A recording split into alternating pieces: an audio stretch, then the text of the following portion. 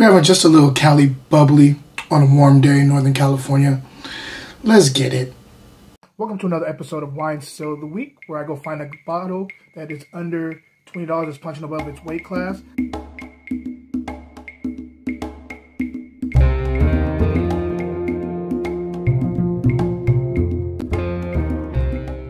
Hey, what up, everybody? Welcome to another episode. Very happy that it's the end of the week. It's actually been a good week. It's been a very, very nice week. Other than my son having his shots, he's been kind of dealing with that the last couple of days. He had 4 shots, 2 in each leg, and it feels like I felt so bad watching him because it's no fault of his own that he's gonna be put in this kind of. He got put in that kind of pain, and you watch your son start crying like that. I guess one thing when he's just frustrated crying, I'm okay with that. But when he actually is in pain crying, it's a different type of look. And this one, like, he's had shots before, but when they happened, he'd get over them so fast. Like, he'd take the shot, take a really quick cry, and be done. This time, the cry was a little bit longer. And then on top of that, the last day and a half, 2 days, he had a little bit of a fever. His fever spiked a little bit, and so he was uncomfortable. And just seeing him being uncomfortable and not feeling good, and that was a rough couple days. But he's feeling better now. Had a nice little long bath earlier today, and feel like his mood and his temperature dropped a little bit. Feels like his mood's a little bit up now. Thank God. So anyway, other than that, it's been a really good week. And with that said, let's get into the wine today. I'm gonna be rather quick because I'm just gonna be rather quick today. We have sparkling wine, as you can see, and we're in California, of course. This is called the Unruly Rampant, non-vintage, made from Pinot Noir, Pinot Meunier, and also some Chardonnay. So all the grapes that they use in Burgundy and Champagne too. Before I get into the wine, I want to say this. This is dedicated to my homeboy, John. He brings us over. So we have this kind of tradition whenever we go hang out to watch football or whatever. He's my gin martini guy. Like, that's the guy who I drink all my martinis, well, most of my martinis with.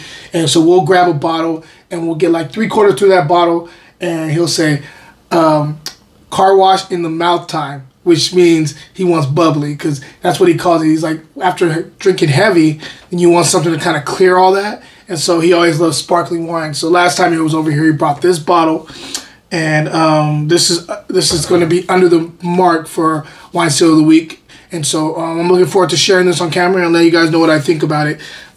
So let's get right into it. Shout out to John, and welcome back to California. He's been on a business trip for like the last 10 days, but I'm glad you're back. I'm ready for some more football, brother. All right, so on the nose. Pear is the biggest thing that jumps out at me with this. There's also like a secondary of like citrus notes, and I'm trying to pinpoint what kind of citrus this is. Give me a second. I'm definitely getting like orange citrus here, and I'm also getting like a kind of like a Meyer lemon thing too.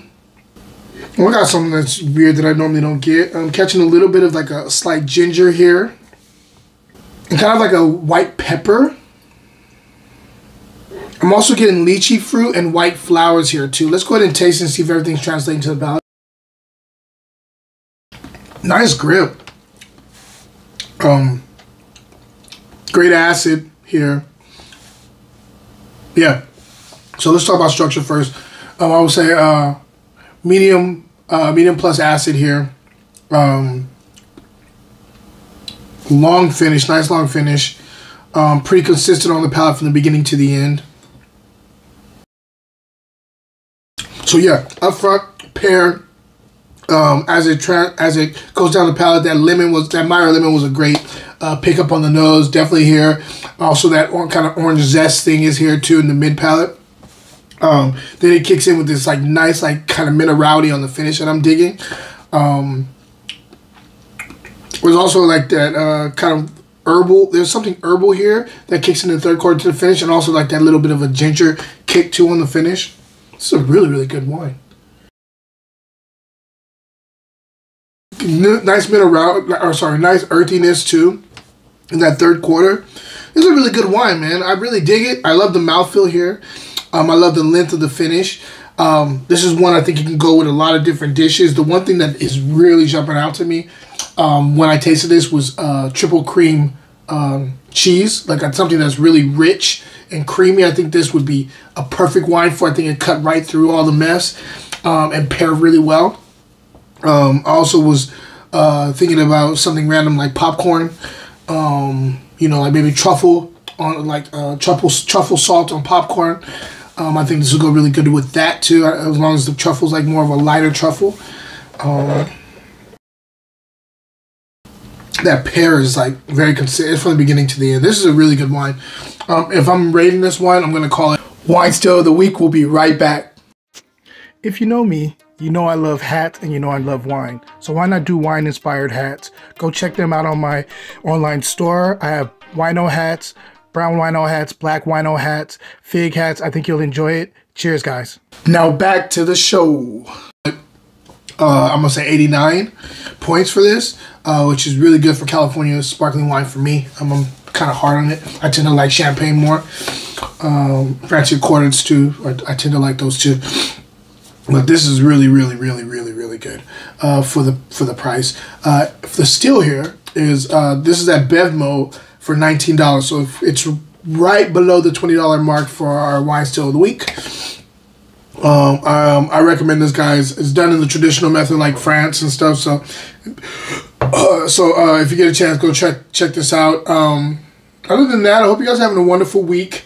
Definitely, if you've not gotten a chance to check out The Valley of Heart's Delight, the last fiction that we just added to the list on Grapes and Sand Publishing, go check that out. Jafari Joseph is the author, and it's a wonderful book, wonderful fiction.